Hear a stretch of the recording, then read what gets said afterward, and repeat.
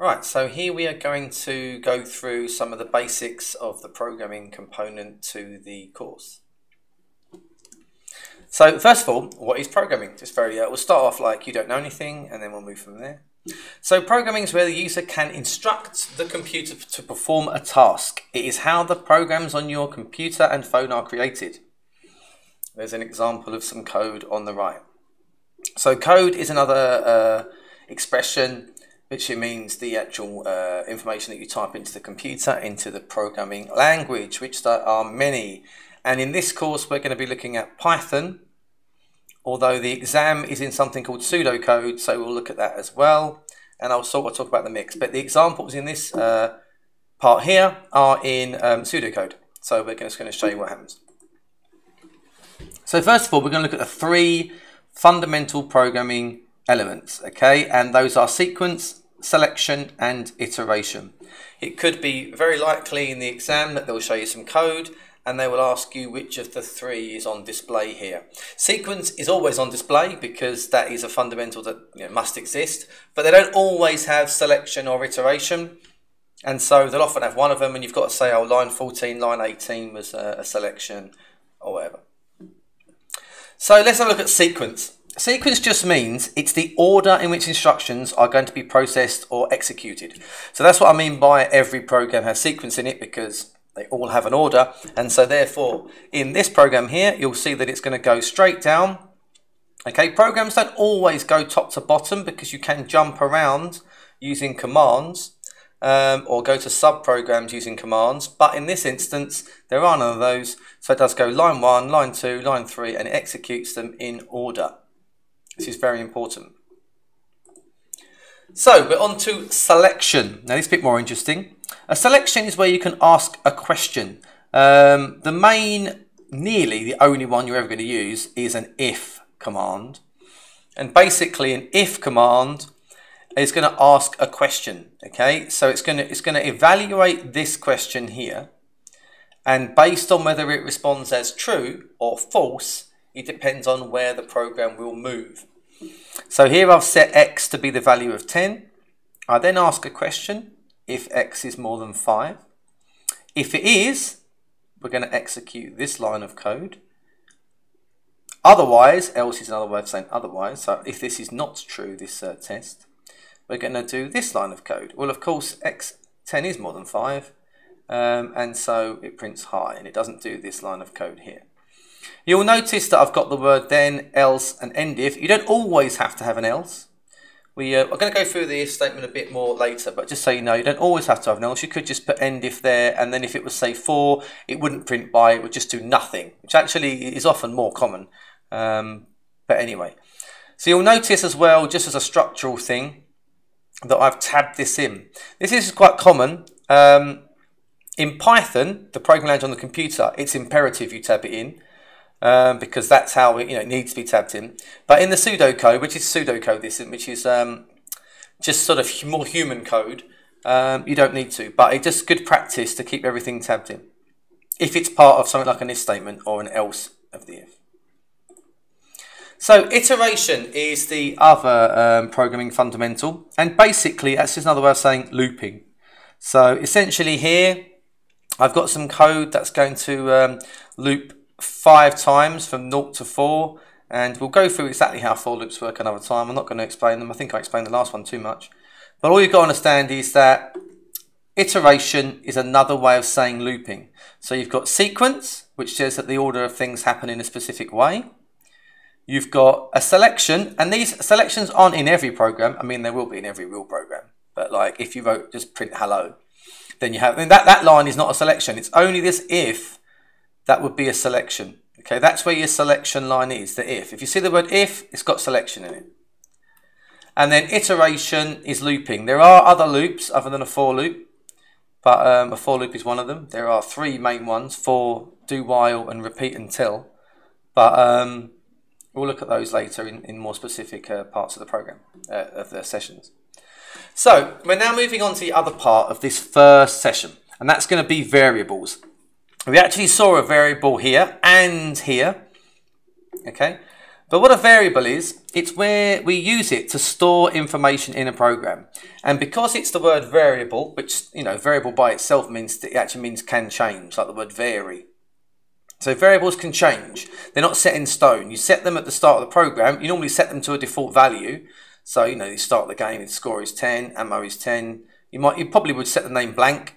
And this is the damage per second or whatever. I think I'll change that to DPS in a minute because it's quite long. But let's presume this is a game and this is the variables that you use. Well, obviously the score changes, the ammo changes. Name doesn't change while the game's playing, but as soon as you start a new person plays, the name changes. Damage per second could change based on the weapon you selected, and is it paused, you know, or not. So that's what a variable is. It allows us to store some information at one time, like a current piece of information. They're very important for programming. Without them, you really couldn't do anything. Now, there are what's called data types. And so these are data types. When you store information in a computer, it needs to know what type of information it is, because A, it affects how much memory it allocates for that piece of information, and B, it affects comparisons, and it affects like maths. When you do maths, there's different types of data, it does different things. So there are 4 main types. Okay, one is an integer, which is a whole number. I think you use that number now in maths. So here we're going to presume that score can't be a decimal. It can't be 4.8, and ammo you can't have 3.5 bullets. So they're integers. So they can only be integers, right? They'll be 0 and 10. 0 or any whole number. And they can be negatives. String is a word, okay? Or you can actually have numbers in a string. Like you can have any character that the keyboard allows you to type, but it will handle it differently if it's a string. Okay, if you write it as, if you put ammo equals and you put the quotes around here, you would no longer be able to do maths with that ammo because you can't do maths with words. So that's why you have to let the computer know which data type it is. So you'll notice here there are no quotes. If I were to put ammo equals double quote 10 double quote, it would be very tricky to alter that with any maths. It would nearly be impossible. It's a really irritating thing you'd have to do. So words go with quotes in them like this, around them.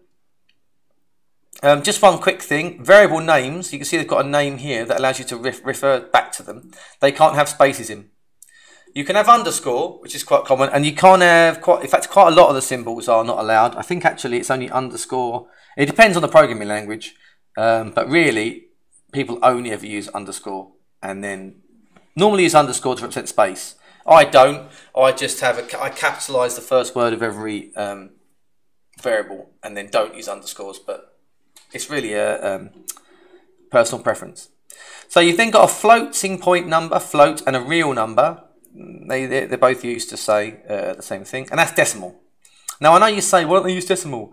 Well, the reason they don't is a decimal number makes no sense because the number system we use is decimal. So that doesn't really make sense to say, oh, it's a decimal number, because they're all decimal numbers, because we use the decimal numbering system. So actually it makes a lot more sense to call them floating point or real numbers, because even, in theory, 0 is a decimal number. It's using the decimal numbering system as opposed to the binary numbering system. Decimal is another way of saying denary. But so anyway, they use float or real to talk about decimal numbers. And Boolean is a special computing one where you can be true or false, 0 or 1. It can be quite useful for things like this. Is it paused, yes or no? I mean, you can just use 0 or 1, use an integer, but it takes up less space to use a Boolean, and it is essentially what it's used for. Often it's used for like paused, other things like that. So, as I said before, these can vary. So how do we change them then? It's a basic programming thing to learn. So we're going to look here. Okay, so they all act differently. So I'm going to go through integers and floating point and real numbers. Basically, numbers. Right? Numbers work as expected. If you want to alter the score, you start off by writing score, you put the word equals, and then you put the word score again, and then you do the math you want to do to it, add 10. A lot of students just write score equals plus 10. What that will actually do is make score equal 10, because plus 10 is 10, as opposed to negative 10. They don't realise that you always, if you want to change a variable, you start it with the name of it equals the name of it. And then you do the math afterwards. Because think about the logic of it. What you're trying to say is make the answer to this be stored in that box. So if score was 5, 5 plus 10 is 15, and store it in there. Right? Obviously, ours starts at 0, so 0 plus 10 is 10, and then 10 gets stored in score. I changed damage per second to DPS because it was too long to write on here. So look, DPS equals DPS, and that is the symbol for times on a computer. It's they'll be on the sheet you're looking at, and / is divide, because obviously times is an X, and computers don't like reusing X when it's a letter and then suddenly it's a variable. Because you could have a variable called X, couldn't you? Like X is the X position of the player, and then you've got like X, X, Y would be X times Y, and that'd be really odd. So what they use is star instead as times. This is quite common. I wouldn't even be surprised in the future it doesn't become times, because computers are, because integer comes from computing, not maths. That went from, it used to be called whole numbers when I was young. Integer wasn't a thing. Anyway, so DPS, that would double DPS. Yeah, DPS equals DPS times 2. Okay, so here's some examples of it running. We set the score to 0, print it, so we get 0. Score equals score plus 10, we print it out and we get 10, because we've added 10 to it. So, there we go. So that's numbers, right? Integer, real or float. What about strings? Okay, so with strings, and this is part of the problem as to why I say it's important for the computer to know what things are, as in data types, because here we've got name equals Steve, in quotes, then we print the name, so we print Steve. Then we do name equals name plus Smith, and you see it's got Steve Smith there. Notice there's no space because we didn't add a space, so why would the computer think to do that? So when you add two strings together, it doesn't do maths, it would put them on the end of each other. So if I had a string version of the number 10, like age equals in quotes 10, and then I tried to like add 5 to it, it wouldn't go to 15, it would go 105, because when you add strings together, you put them on the end of each other. And so that's why it's really important for the computer to know what type of info you're putting in. And this is called the data type. Okay, so we have integer and float data types for whole and decimal numbers, and then we've got strings for words. Okay, then obviously we've got Boolean, we said before. Oh, sorry, one other thing with strings, the only other math you can do to them is multiply. If you multiply them, it will just do whatever the number is of that you put in. So like here I've got name equals Steve, name equals name times 5, and it goes Steve, Steve, Steve, Steve. Steve. But yeah, so it does it 5 times. So that's the only math you can do. You can't divide, you can't take away. A lot of kids think they could do STEVE minus EVE and it will give ST. It won't. I know you think, why doesn't it do that? And maybe a clever one could, but I think it's too much guesswork. What if you had 2 EVEs in there? Do you take both away? So I guess you take the last one, the first one, where do you take the letters out of?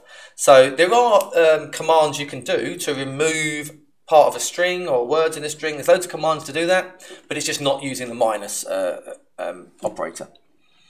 So the other one that you saw before is Boolean, and Boolean hasn't got anything clever you can do to it.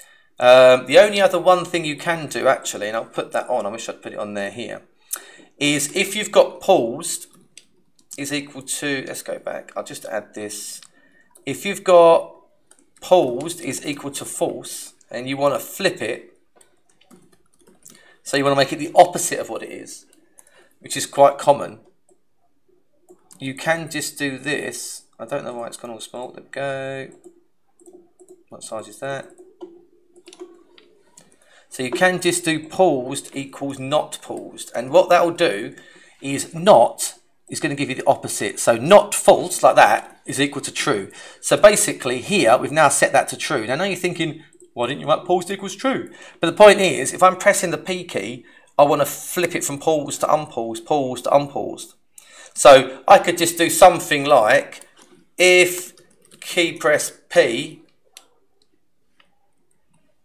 paused equals opposite. So now I've just got one command that is going to flip whether we're paused or not. If you press the P key, if it's false, it'll equal true. If it's true, it'll equal false. That's the only clever thing you can do with Boolean, really. So Boolean normally you just set to true or false. You don't do any maths or anything to it. So now what you've got to do is complete your first worksheet that you've been given, or page in the booklet, depending on which class you are, and then go on to the second session when you're finished.